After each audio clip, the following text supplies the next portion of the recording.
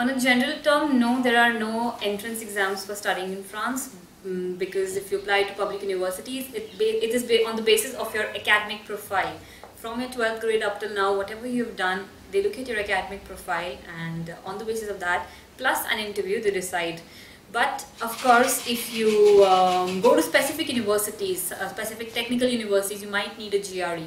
Most of the private schools require a GMAT, and at bachelor's level, there could be an entrance exam that is required when you're applying to them.